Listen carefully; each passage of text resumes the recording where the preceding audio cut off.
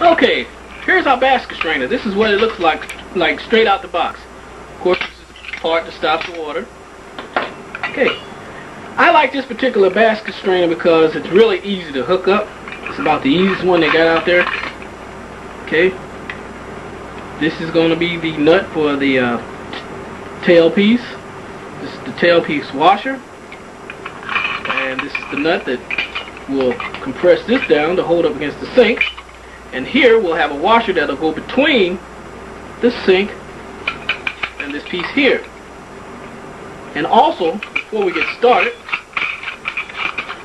what we're going to do is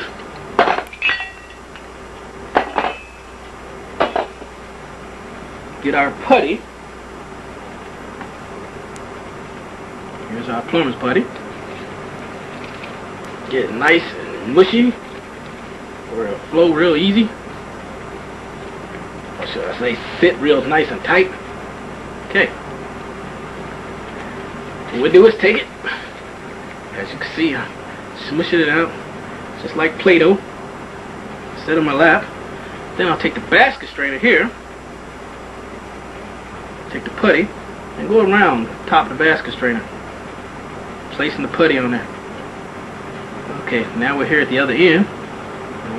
This excess, we'll just kind of trim that off. Put the rest back in there. Kind of smush down on it a little bit, so it'll stay in place when you go to flip it over and squish it down into the hole of the sink. Okay, from here, let's go to the top of the sink. Just push down on it, squish it down, so that this end comes out of the bottom, and we can hook the other parts too. Okay. Alright. Okay, now we have our basket strainer, and here's the top of the sink, inside of it. What we're going to do is take our basket strainer, straighten it up. I usually like to try to let it line up with the letters. You probably can't see it. And then just take our fingers and thumbs and just kind of squish down on it. Push it right down in place there. So that excess putty's squishing out. We'll just scrape that off there later with a screwdriver. Just go around and pull it up out of there. Okay. Okay. Now, that's pretty tight. Now let's go up underneath and hook up the compression nuts. Now, from underneath here, you see that the putty is squished through.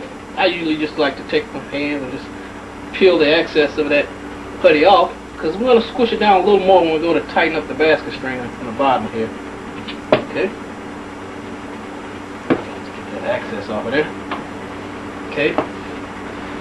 Now this part here is the bell. Let me show you this here. This is the bell. What I like to do before I put the bell on is take my channel lock, my pliers, and kind of bend the ends of it. And just kind of go around bending the end.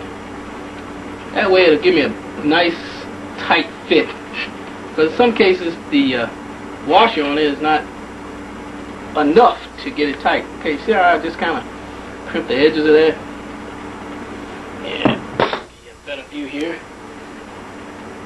Okay, crimp those edges. Okay, now before we put the bell on it, let's grab our washer. Let's put the washer right here. The washer first. This is another caution to seal it. Now we'll put our bell on, which slides right over here. And from there, we're going to put our mount nut, mount it to the thing. Okay?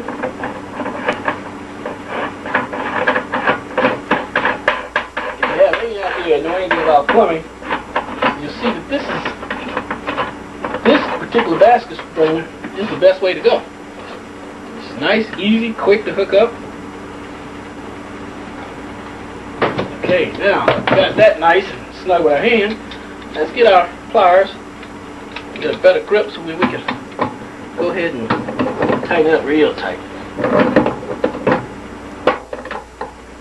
Because we don't want anything to leak.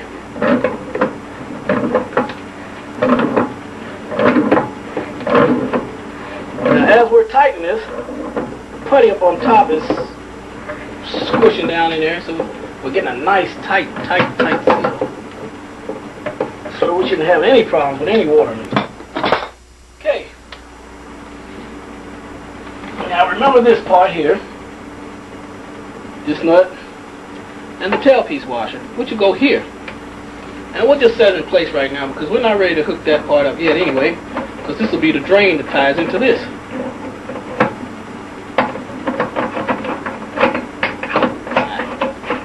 Okay, so we'll just set that there just so we won't lose it.